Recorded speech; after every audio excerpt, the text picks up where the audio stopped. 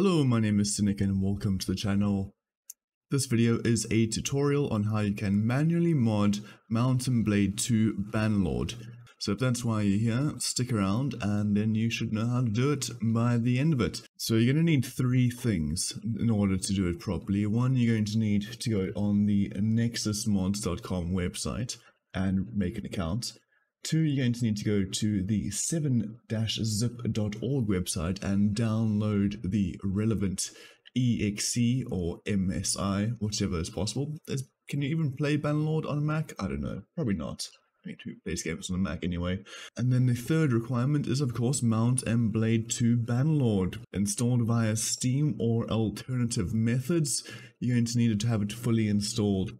Right, so the first thing is that you need to know what version of Mountain Blade you are playing on. So if we go to the Steam version, you can manually change from the most recent version to a previous version. For example, my last playthrough was on 1.6.5 and I'm going to manually change it by right clicking on the game, going to Properties, going to the Betas tab, and then select the beta you would like to opt into. So if you want to have the most recent version, you would click None. If you want to have a prior version, then you would simply select that version. So for instance, I am now going to be playing on 1.7.0 and not the 1.7.1 beta, so I'm going to just simply select 1.7.0 and that will then start the update. And then it will download and install that version. Okay, so I probably shouldn't have done that right away because it just took 15 minutes to actually update the game to 1.7.0. But another way of checking what version you have, if you can't see on this properties and beta version, is simply to run the game. On the launch screen, you can see the version at the bottom left hand corner, so E1.7.0 point several other decimals, but the main one is the first three. If you want to see what mods that you have currently installed, you can simply go to Mods. So these Sandbox Core, Sandbox Custom Battle, Story Mode, and Native, these are essentially modules that the game itself requires to run. These are the game, essentially, and anything else would be additional to these essential mods or modules. Okay, so now you know how to change the version of Bannerlord that you're playing, you know how to check which version that you're actually using, and that these versions align with the bottom left-hand corner. See, we're playing the game 1.7.0, and thus these native modules need to correspond with that version, right? Okay, so we want to mod Bannerlord, not check the version that we currently have. Fair enough. So let's get out of here.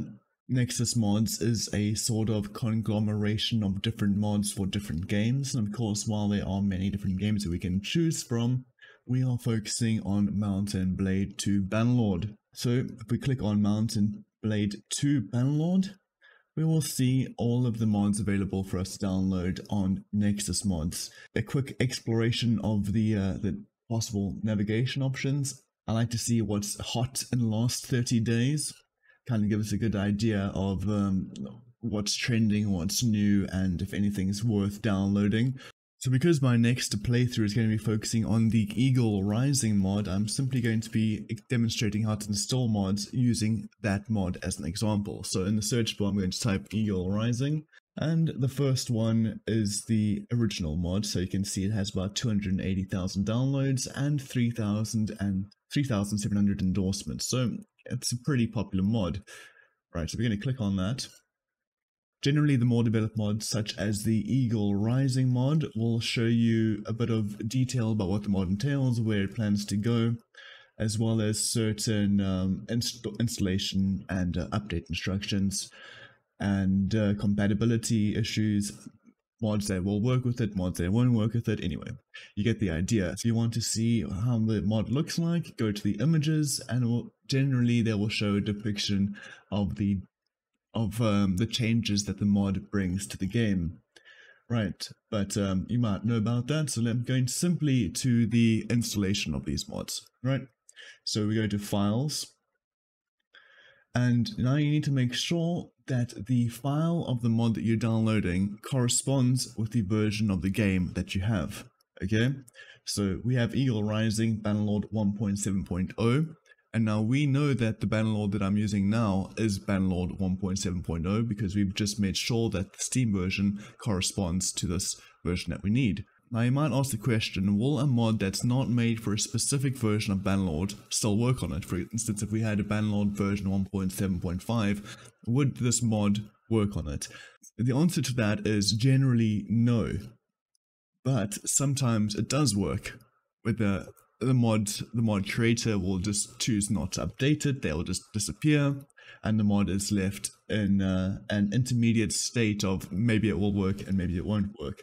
One way to check this is to go into the posts. Generally, people will complain if it's not working for one version or the other.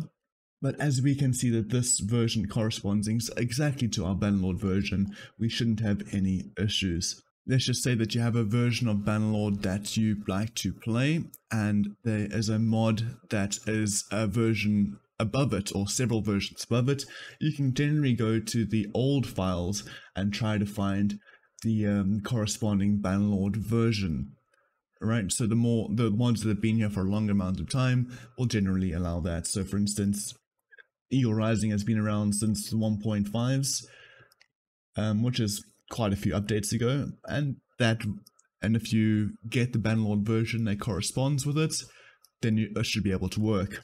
So let's go for the assumption that we have the Bannerlord version that corresponds to the Bannerlord mod version. We're going to be using the manual download method. Right, you click on manual download, and then mods that have prerequisite requirements, generally these will pop up and say, hang on, before you download this mod, you need to download these mods first. There are several mods that are generally kind of required for other mods. These are Harmony, Butterlib, mod managers, and things like that. By clicking on the hyperlink here, Harmony, it will take us to Harmony's page. As you can see, Harmony doesn't add anything to the game itself, but it allows mods to work from it. So we go to Files, and here, so it doesn't say it works exactly with 1.7.0, but it says it works with every version past 1.4.3. So 1.7.0 is past 1.4.3. Right, so we will click on manual download, and then there's two options here. There's the fast download, which you can use if you have a premium account with Nexus Mods. I don't, so I'm going to use a slow download. Right, so then you just save the file, and then while that's downloaded, it's all downloaded there, then we'll go to the Eagle Rising, and we'll download Eagle Rising as well. Again, slow download, and it's a bit of a chunky mod, so I might have to skip forward a bit. Slow download and save the file. So we've downloaded our mods, got our Harmony mod, we got our Eagle Rising mod, and by this time I'm going to have assumed that you have downloaded and installed 7-zip. 7-zip allows you to extract the archived or compressed version of these mods, which all mods that you download of Nexus Mods are compressed. And while you can use alternative extraction software,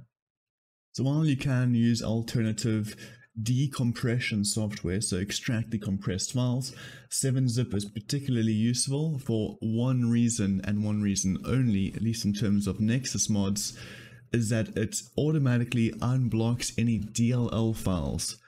Now I'll show you what that means in a bit, but it's a bit of it saves a lot of time and a lot of manual effort down the line, so I would always recommend to extract your mods using 7-zip. Right, so here we have our Harmony and our Eagle Rising mods, and you can see that we can open them using 7-zip. And if you don't know, if it doesn't automatically allow you to open them using 7-zip, you simply go open with and then select 7-zip file manager. Okay, so let's open that, and you can see it pops open like this. So now let's navigate to the modules folder of Bannerlord itself. So for those using the Steam version, you go to Steam, Steam Apps, Common, find your Mount and Blade game. Wait, that's over there, Mount and Blade 2 Bannerlord, and then go to the modules folder. Now this is where our native modules, the game itself, is stored, so that folder will always be there. Let's drag this to the other side there and put on downloads. Now go to our 7-zip, our modules, there we go. And we simply, now if the home directory of the archive says modules, just open that modules folder and then take the Bannerlord Harmony or whatever mod you have installed and simply drag it to the modules directory that you have for your Mount and Blade game. Easy peasy, there we go, Bannerlord Harmony. And you would do the same thing with the Eagle Rising. So as you can see, this one doesn't have the modules folder, so this simply drag CA Eagles Rising and drag it into the modules folder. So this mod is a bit chunkier than Harmony, it's about 4 gigs, so it'll take a little bit of time. Okay, so now that that is finally extracted, we should have our Harmony mod, our Eagle Rising mod, and as well as the native modules in the game.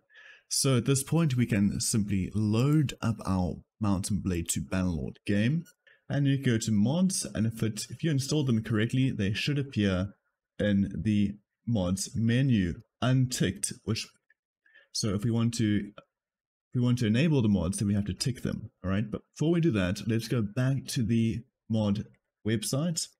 So you can see here that this mod is quite detailed in the instructions. It does give you some installation instructions. So we installed manually. So as you can see, step 4 here says unblock DLL files. Right. So if we wanted to do that, if we had to do that rather, we would go into the mod, go into the bin, go into the Win64 shipping clients, and you'll see all these DLL files, right? For instance, we'd have to right click on them, go to more options, properties, and then there would be a option here to unblock the DLL file or unblock file. But because we've used 7-zip, we don't have to do that. Now, when you have just 1 or 2 modules, 1 or 2 mods, it's not such a big deal to unblock a DLL or 2, but when you have a mod list that comprises of 15 to 20 mods, and you have to unblock every single DLL file in each module, then it gets very tedious. So using 7-zip, we don't need to unblock any DLL files. It's done automatically. So that's why I 100% recommend using 7-zip. Let's also go back to the menu now, and it says load order example. So this is important, and you need to pay attention to this because the load order is can make or break your mod list, really. So here it says simply Harmony at the top. So let's check here, Harmony is at the top, and we can see the CA Eagle Rising is at the bottom, and then any other mods should be above Eagle Rising. But we don't have any other mods in this one, so it's fine. So at this point, we can launch the game and see if it works. Okay, now that is not a native menu or native background, so that means that the Eagle Rising mod has been successfully installed. It even has this funny little pixelated Roman Legionnaires as a loading screen. And there we go. Generally, if it reaches this point, you're good to go. It means your mod list has installed. We want to double check it, we can. So new campaign. It seems the mod has worked, so we can see the Southern Imperium, the Western Imperium, and the Northern Imperium. So this is all working quite nicely, i.e. the mod has been installed. Let's see the troops. What do we got here? Anybody? Yeah, there they are. Just takes a while to pop up. But Auxilia Cohortalis Tiro, all good. I mean, the mod is working, the mod installation has been successful, and you have now successfully modded your Mount and Blade 2 Bannerlord game. Congratulations. And I hope it was helpful, and good luck with your modding. And remember to check out my Bannerlord 2 playthroughs to see just what you can do with mods. Thanks for watching, and see you around.